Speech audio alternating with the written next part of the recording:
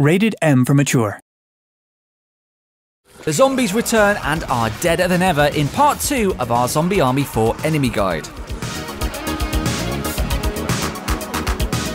Hello and welcome to Rebellion. If you watched part 1 of this video and then decided to hit that big red juicy subscribe button, why not hit it now if you haven't already, you will know we've been very busy killing zombies. And not just your garden variety, run-of-the-mill brain muncher, but some of the biggest, meanest and most devilishly cunning entrants of Hitler's undead army.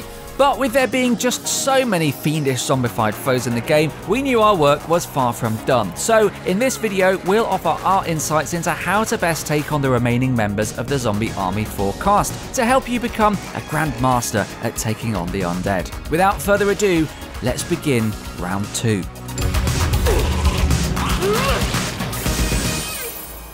Starting off our list is a look at 2 enemies which really force you to adapt how you play the game, and you can let us know in the comments which of the 2 terrifies you more. The Spitter is an evolved version of the classic zombie soldier, if like in Pokemon, its zombie type was Swamp. And that's where you'll be encountering a lot of these gooey green bad boys. Throughout the campaign, the Spitter likes to have cameos wherever there are bodies of water, slowly oozing out of their natural habitat to share their thoughts with you in the most verbal way possible. The green glow from their withering bodies will make them stand out in a crowd, but it's the projectile spit they hurl at you that will always have you keeping an eye out for them. If you get caught, your movement speed will be drastically slowed, which will be incredibly deadly if you're already surrounded by other enemies trying to take a swipe at you. Fortunately, they can be dispatched in the same way as any other classic zombie, but once they die, they will leave a brief plume of green smoke or gas, which we won't try to make any assumptions about, but best to avoid that. And speaking of avoiding things, we now turn our attention to one of the most feared zombies in the game, the Suicider. Without wanting to enter a philosophical argument about whether a zombie can actually commit suicide if it's already dead, the Suicider is actually one of the fastest and most deadly combatants in Hitler's entire undead army. These armless, dynamite-wearing, grenade-chomping cadavers will be present throughout the campaign and horde mode and have a nasty habit of charging at you with speed aplenty before blowing themselves up in your vicinity. The damage they do can be utterly lethal if you're already low on health, so it's best to take them out ASAP. Get as much distance between you and them as you can before taking the shot, although if you like to play for a bit of risk, you can position yourself close to them to activate their explosion and then run out of range before their finishing move. One particularly horrifying feature Suiciders have is their piercing scream, which alerts you to their presence almost instantaneously. Use the sound of this scream to help position yourself in the best place possible to start taking them down from afar. A direct hit to the explosive strapped to their chest will blow them up immediately, but if your heart is racing too fast for such accuracy, a simple shot to one of their legs will cause them to stumble and hopefully damage any other zombies close to them. In conclusion then, in any battle, as soon as the Suiciders show up, take them out first and take them out fast.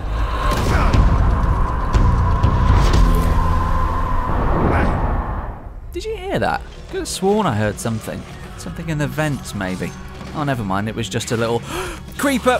Perhaps the most menacing member of the undead horde you'll encounter throughout Zombie Army 4, the Creeper is both sinister and scary at the same time. Crawling on all fours and never afraid to snarl at you with their horrifying dental work, their appearances range from tormenting to terrifying. They often travel in packs and have quick movement speed, so if you ever see a group of them approaching you from one end of the map, never be blasé about their presence and assume you will have bags of time to take your shots. They will catch up very quickly. Although their claw attacks only do a small amount of damage, just like with regular zombies, a whole pack of them will tear you into mincemeat within seconds, and ganging up on you and your squad mates is what they excel at. Best practice for taking them down is to always aim for the head.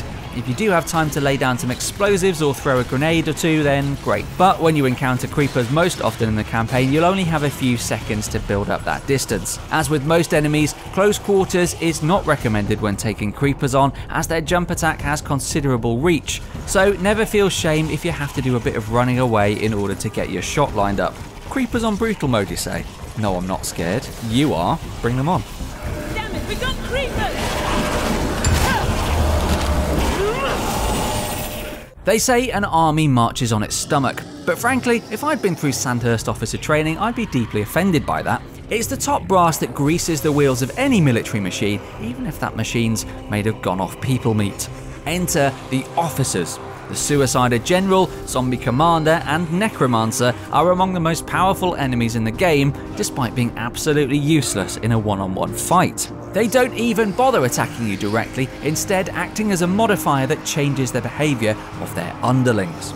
Suicider Generals send waves of kamikaze flesh at you, and Zombie Commanders enrage regular soldiers and give them much faster movement speed. And you can guess what Necromancers do.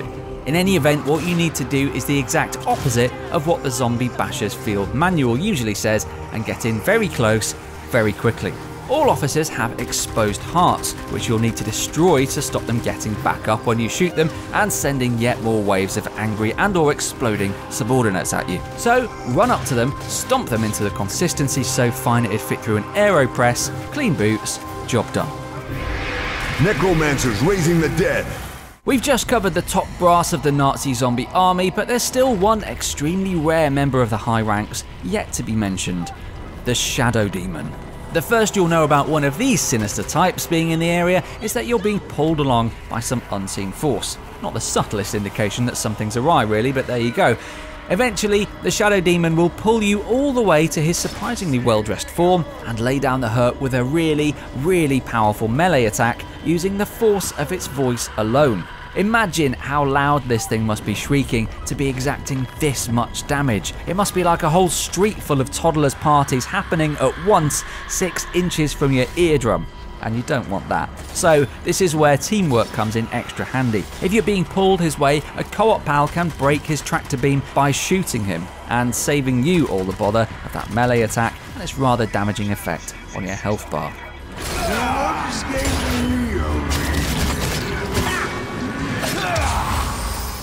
Oh boy, okay, so bulging muscles that soak up bullets without any problem, check. Semi-invulnerability to mines, grenades and special weapons, check. Oh, and killer buzzsaw that can slice a player in two, definite check. Yeah, it must be the butcher then. And for our money, this hulking collection of muscle and meat is by far the most intimidating special you'll encounter. Trying to put into words the sheer terror the butcher's presence adds to the battle would be like trying to decide how best you wanted your character to go. Machine gunned, burnt, or buzzsawed out of existence. It's an impossible decision, isn't it? But we wouldn't be much use here at Rebellion if we didn't have some handy pointers for you. So first thing to say, the butcher is a bullet sponge, pure and simple. If you think you can take him on with a simple pistol, then good luck to you. But you'll be done in a couple of hours or so. And that's if the butcher doesn't get you first, which he definitely will. Sporting a deadly buzzsaw which haunts you with its incessant whirring, the butcher's weapon should be treated with the utmost caution. If one of his balletic swings hits you, then you're going to be in trouble fast. Giving his huge amounts of health, the best tactic when taking on a butcher is to keep as much distance as possible and then get you and your teammates, if you have any, to make him the top priority. Always aim for the head and concentrate your fire, and if you can, try to use the map so that you can create a bottleneck for the butcher to have to march through. Mines and grenades will not slow down the butcher by much at all, so that concentration of fire is your best bet here. As with the flamer and the gunner, the butcher leaves behind grenades after you've defeated him, as well as his trusty buzzsaw, which gives you the perfect opportunity to get up close to those remaining zombies on the field. But if you're quick enough, you can use that very same buzzsaw on the butcher himself if you manage to stagger him mid-combat. Now there is some poetic justice.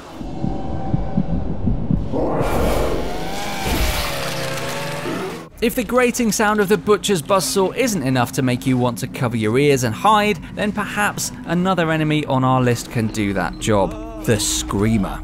As the name implies, the Screamer is a special zombie that, well, he screams. Seen here in all his gory glory in the game's main menu, this blind enemy definitely has a face for radio, and has a nasty habit of hacking and slashing his prey to death. Sound is the name of the game here, so a different approach will be required if you're to avoid the Screamer's deadly clutches. Firstly, if you do spot one in the field, hit that crouch button immediately. Crouching is the only form of movement he can't hear. If you do accidentally tickle his sensitive eardrums, then run for the hills as quickly as you can. The Screamer will follow you for a brief period and then reset, but if you were too close when alerting it to your presence, the screamer's piercing shriek will cause your character to freeze up for a few seconds, leaving you vulnerable to its attack. It's calling for backup. If you and your squad are taking on a screamer together, then the large yellow bumps on its back are where to unload your clip, but just make sure you do it fast. The screamer may look a bit flimsy next to other characters like the butcher, but he can soak up tons of damage while he shrieks and slashes his way towards you. There is one quick solution for taking one out, however. If you have a melee kill stored up, then you can pounce on a screamer's back and finish it off quickly, if you're as quiet as a church mouse beforehand, of course. Shh, shh, shh, shh. Stay quiet. There we are then, your field guide to the various screaming, shambling and sometimes stoically silent enemies to be found in Zombie Army 4. But what about the tanks and armoured cars and Hitlers, you may be saying? If you'd like even more of a breakdown, including the aforementioned vehicles and despots, let us know in the comments below. Until next time, leave the screamers alone. Trust us, it is not worth it.